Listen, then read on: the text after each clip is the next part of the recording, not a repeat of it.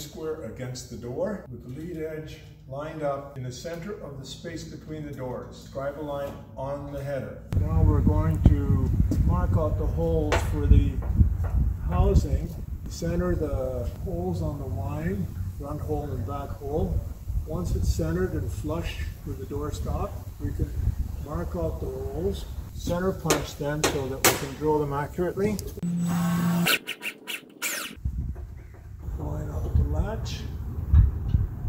Okay, we're going to be installing the post. Everything's lining up nice. We push it ahead, and now the post is locked.